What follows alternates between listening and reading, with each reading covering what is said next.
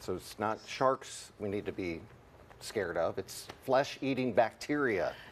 We saw those pictures of the beach. That one, not so pleasant because of the subject matter, but it's always nice to cool off in some water. It is. We've got some cooler air on the way later this week, but between the warm air we've got now and some, at least a little bit of relief, we've got storms that we've been dealing with. We had that brief severe thunderstorm warning for Jefferson County. What's left of that storm is decaying pretty quickly around Sylvan Springs, and it is kicking off some additional showers and storms, one near Lakeview right on the Jefferson-Tuscaloosa County line, another one south of Oakman there, right on the southern tip of Walker County. So we're still watching these, but at this point, again, they are back to behaving themselves, which is good news. But we've still got to watch these storms back in Mississippi. You can see these severe thunderstorm warnings in place. These storms capable of producing some damaging winds. They're near Plantersville right now. And ultimately, this will be making its way into Marion and Lamar counties within the next hour or so, really the next 45 minutes at this point. So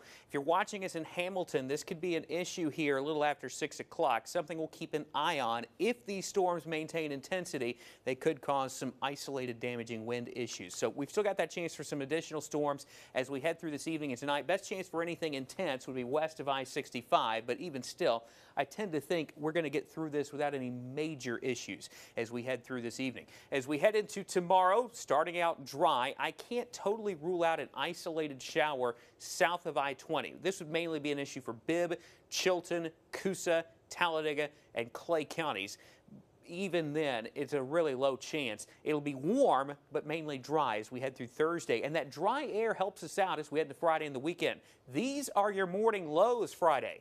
Low to mid 60s, even some 50s potentially in North Alabama to start the day, and we'll stay shy of 90 as we head into Friday afternoon. Really nice weather as we head into the weekend, but it's going to stay warm and muggy this evening. We've got those storms in the forecast. Tomorrow, it's mainly dry, but still on the toasty side with highs close to 90 degrees. The exception may be closer to Highway 278, where we may see some more mid to upper 80s. It may feel a little bit more comfortable than northern end of the state, a little bit faster than those of us closer to, say, I-20. But by the weekend, the dry air wins out and relatively comfortable weather in store for us. Yeah, we're still in the upper 80s, a few mid 80s, especially in North Alabama, but lots of sunshine and dry air. That's the big story here. With the lower humidity, that's going to feel pretty comfortable. So here's your Storm Team 7-day forecast. And again, this will be one of those situations where we tell you to look down here at these morning lows. See that they're dipping down into the mid 60s, even a few low 60s potentially.